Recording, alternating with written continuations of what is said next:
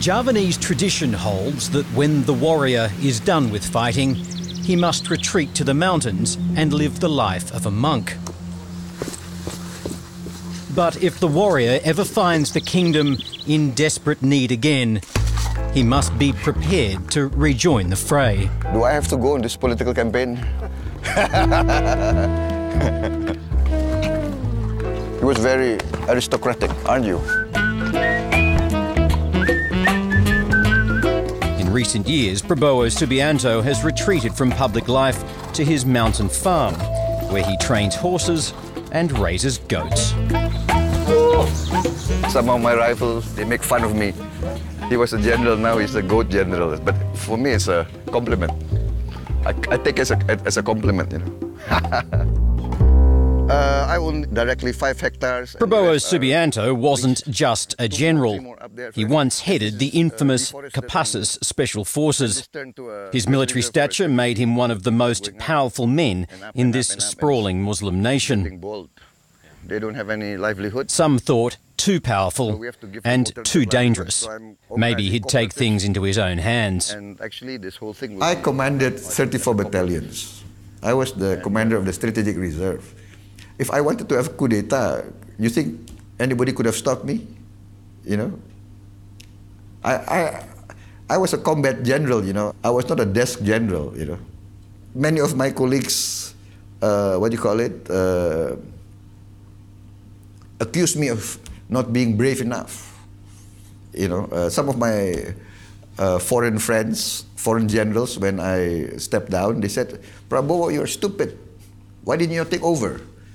And I said, no, I believe in constitution, you know, and I want to uphold my constitution. That's my oath. Come on, Prabowo. Once you're in power, write your own constitution. I love these animals. Perhaps it was an opportunity missed. They're my pride and joy.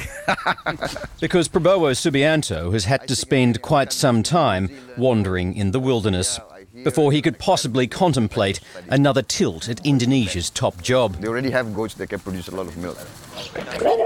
Considering the skeletons in his closet, it's been an extraordinary reinvention. Oh, come on, come on. People say that I'm thirsty for power. I think you can see why that's not really true. You could have fooled millions of Indonesia's voters. Prabowo is spending big to win them over.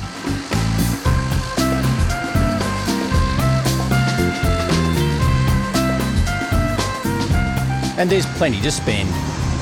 Here's a hint. This private jet comes courtesy of his brother, Hashim Joyo Hadikusumo, a billionaire. He's the brains behind my campaign, actually. Not only in a financial way, because he's an entrepreneur. I think his gut instincts are also very good. Maybe I'm too old-fashioned, you know? For instance, to be very frank, I'm not good at dealing with the press, with you guys. In fact, I'm very allergic to you guys, actually, you know? He's the one who convinced me. Okay?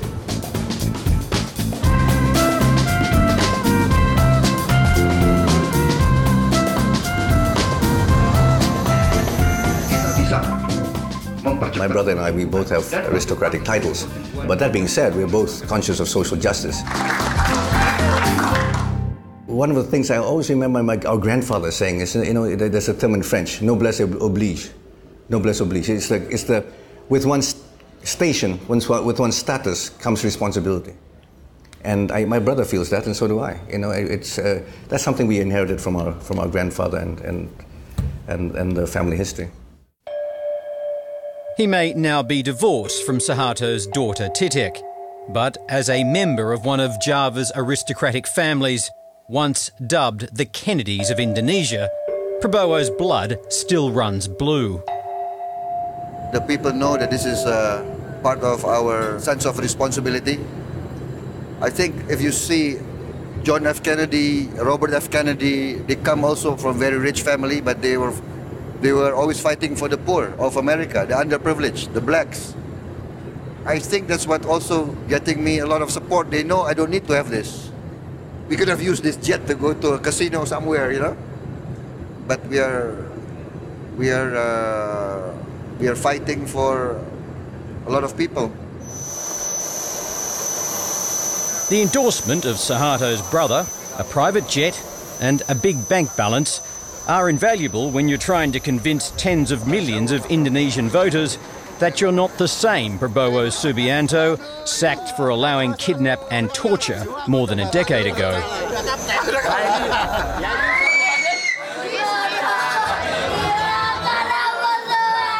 Even when your high-flying campaign for parliamentary elections takes you back to former President Suharto's birthplace and into a hall resounding with wails of pain and agony. And it's not for the squeamish. A mass circumcision, a traditional family community event to help poor families fulfil their Islamic obligations.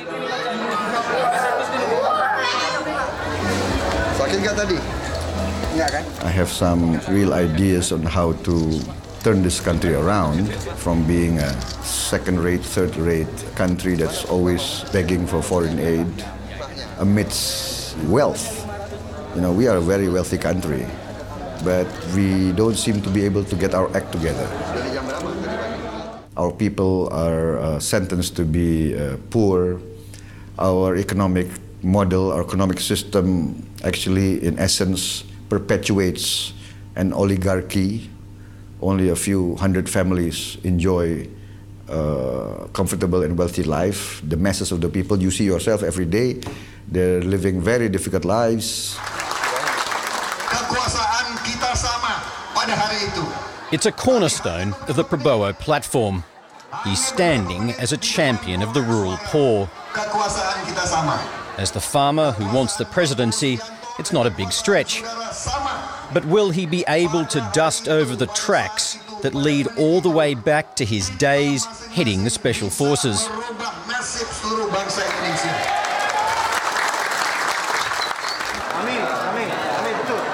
Back in 1998, Indonesia was in turmoil.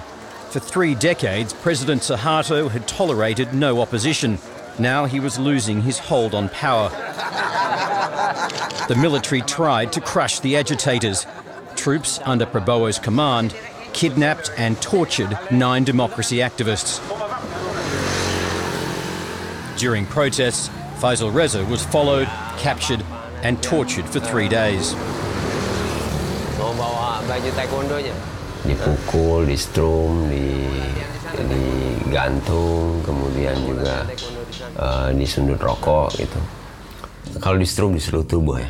Jadi termasuk di kepala, misalnya ada 4 alat strum diletakkan di 4 persendian gitu, dan secara bersama-sama mereka nyalakan sehingga saya seperti terlontar ke atas dan jatuh sampai kursi patah gitu. Now running for a seat in Indonesia's parliament himself, Faisal Reza says he could not live with a Prabowo presidency. Itu seperti hari-hari terakhir saya dipenculikan, di mana kepastian hidup dan mati itu begitu tipis, dan mungkin kalau dia jadi, lebih baik saya meninggalkan negeri ini.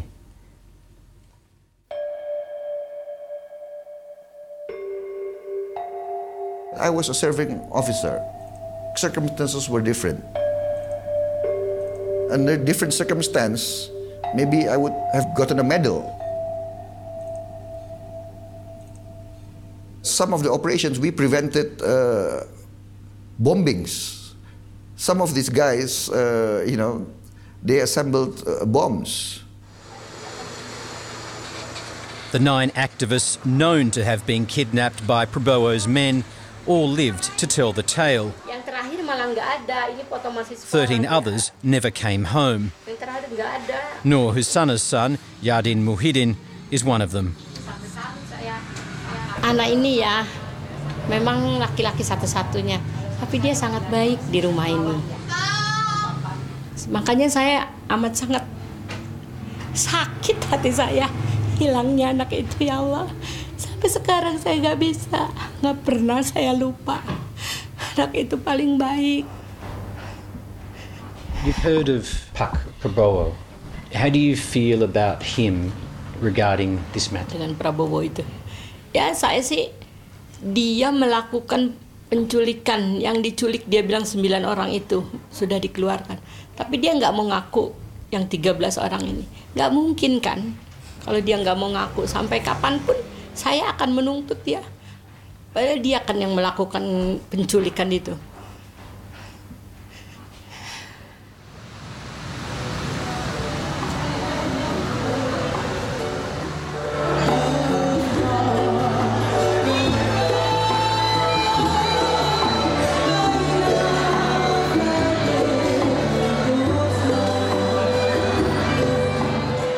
The kidnappings would prove to be Prabowo's undoing.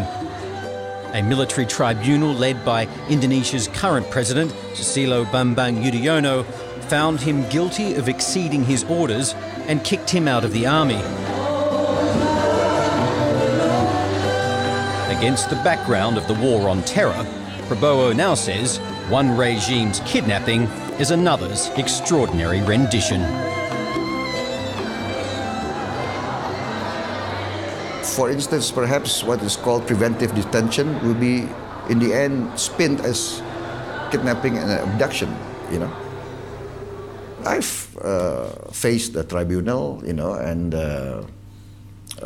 it so happens that many of those who are purported to be kidnapped by my soldiers, they are now fighting to make me president. In a peculiar twist, 2 of the 9 men abducted and tortured by Prabowo's troops are now candidates for his party. Another is a media advisor. That's why I asked some Americans, do you think somebody who got out of Abu Ghraib is going to fight for United States? Somebody who comes out of Guantanamo is going to fight for United States? Well, these guys, they're working to make me president of Republic of Indonesia, you know? Why don't you go and ask them? Ya pikir semua badan itu kan asal kesentuh saja kan. Karena tujuannya kan nakut-nakutin gitu kan, asal kesentuh gitu kan. Karena kalau bicara tentang jenis setrum itu yang kita rasakan itu ada 3, ada yang membuat kita kaget itu kan, ada yang membuat kita lemas gitu kan, tapi sesudahnya kita itu ada keluarlah puri-puri di puri-puri kita tuh darah gitu kan. Candidate Desmond Mahesa not only forgives but celebrates his former tormentor. Yang saya salut dengan Pak Prabowo, beliau mengakuin bahwa kalau memang itu ada tanggung jawab terhadap beliau, beliau siap bertanggung jawab itu. Mudah-mudahan peristiwa kekalahan beliau pada saat bagian dari keluarga kekuasaan lama, kalah di kekuasaan lama yang lalu, membuat beliau semakin arif dan bijaksana. Dalam artian kalau Tuhan merestui beliau jadi pimpinan, ini ada kewaspadaan yang lebih, tidak melakukan kejaliman-kejaliman lagi. Kalau yang lalu melakukan kejaliman. People who talk about my brother's human rights record, they forget to ask, why did any of these so-called activists who were kidnapped, why are they alive today? You know, it would have been much more convenient for my brother to eliminate them. And the reason why he got into trouble is because they survived. 9 of the activists survived. And that's how he got into trouble. I mean, they were the ones who were used as witnesses and to prosecute my brother during that time. I think the easiest course would have been for him to eliminate it, you know, and then the fact that he did not eliminate him is, I think, testament to the fact that he's not the human rights violator that people say he is. Following his tours of duty in East Timor in the 80s and 90s, Prabowo's been accused of being involved in numerous atrocities. I've been accused of ordering my soldiers to rape women. I've been accused of surrounding the state palace. I've been accused of bombing churches. I've been accused of bombing mosques. You know, I mean... So which ones are true? None of them are true. It's a black campaign. It's character assassination. If you want to eliminate somebody, you have to destroy him. Sometimes physically, sometimes by reputation. You know, And I don't know, maybe people were afraid of me. Many people were afraid of Prabowo, and they loathed and feared the brutal militias he established and encouraged. The concept of militia, the concept of local self-defense forces is an age-old concept. That's the part of the Indonesian national defense concept. In every counterinsurgency, you always work with the local people. Everywhere. That's what the Americans found out in Iraq. They have to work with local militias. You see? So it's not me creating, it was part of our national doctrine. The claims about his activities in East Timor are many, but none have been fashioned into hard evidence and then criminal charges and made to stick. But once again, we find an extraordinary twist of the foe becoming the family, literally. Mota is from East Timor. He isn't fearful of Prabowo, rather he likens him to a brother. Mota was one of 7 children Prabowo fostered during his years as a soldier in East Timor. He come to us not like a soldier and give us an order. No, he come to us like a family. He share with the family and he called my mother his mama. Ja was just 6 when he first met the then Kopassus Special Forces commander in Dili. Prabowo's looked out for him ever since. He treat me like a brother, more than a friend, I think. And he always look after me sometimes. He keep his soldiers doing their job. There is a very basic rule for the soldiers. If you go to the combat field, kill or to be killed, and this is something that's really natural and this really soldiers was be trained to do that. But outside of the combat field, he's the kind of person open to everybody. He help his enemy, also his friends.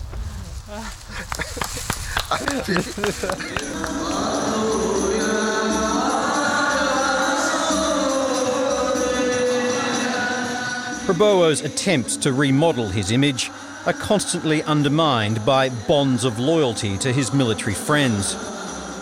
One of his personal aides is Bambang Kristiono, a former major dismissed and jailed for being a commander of one of Prabowo's kidnap and torture teams.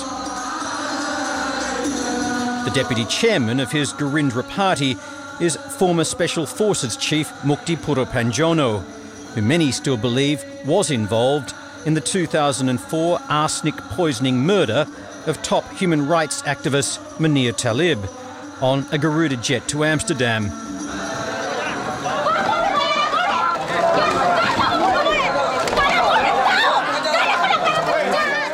Munir's organisation, Contras, was founded to investigate the kidnappings and disappearances. Mukti was cleared by a court despite the existence of phone records of 41 calls at the time of the murder between him and the man now serving 20 years for the crime.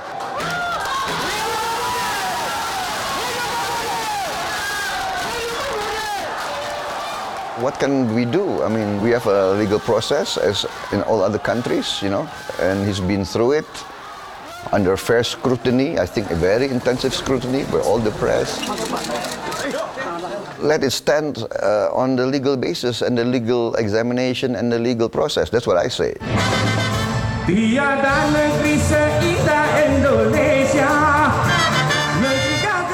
Given his associations and unsavoury background, the propulsion of Prabowo, the politician, is to an outsider astonishing. In just 12 months, he and his brother have created a new party, the Great Indonesia Movement. Gerindra now boasts more than 10 million members, and everyone receives a year's worth of accident and life insurance. The billionaire's heirs, a son and daughter, are also working for the campaign. 10 tahun reformasi, kita melihat suatu fenomena yang janggal, yang kita sebut paradoks Indonesia. Negara dan bangsa yang begitu kaya raya, tetapi rakyatnya tetap miskin. Ini memberi kita harapan. Pemilu ini adalah kesempatan kita melakukan perubahan. Cukup sudah cara-cara lama. An expensive TV advertising blitz is providing Prabowo with unparalleled exposure. He presents himself as a nationalist and market-friendly socialist, with grand government plans to reinvigorate Indonesia's rural heartlands. Prabowo even compares himself to Barack Obama. I think the reasoning was, I'm also an unlikely candidate. People always say I don't have a chance. But I'm fighting for change. I'm fighting for real change, and I offer real change from policies. I'm the only candidate of Indonesia that says we need to change the economic system. He may find parallels with the new American president, but it's a clumsy contrast. As a violator of human rights, this potential Indonesian president is barred from entering the United States. God is my witness, history is my witness, my former soldiers are my witnesses, 11.2 million members of a Gerindra. They will never follow somebody who is a criminal. So I would love to visit the United States. I consider myself, for many, many years, a friend of the United States. So I think in time, things will sort themselves out.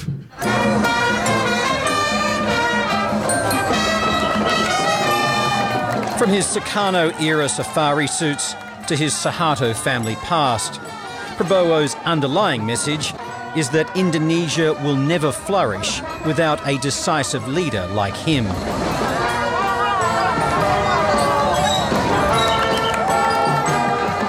That is why I believe in democracy, because I experienced an authoritarian regime. I was part of it.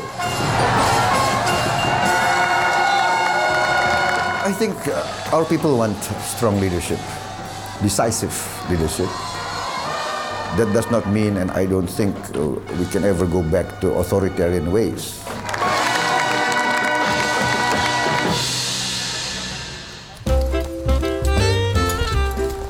Whatever the West and human rights activists think of Prabowo, millions of Indonesians now consider him a credible contender for the country's top job. In just over a week, they will judge Prabowo's prance across the national stage when they cast their votes in the national parliamentary elections. The results on April the 9th will determine whether this dark horse stands a chance in the presidential race.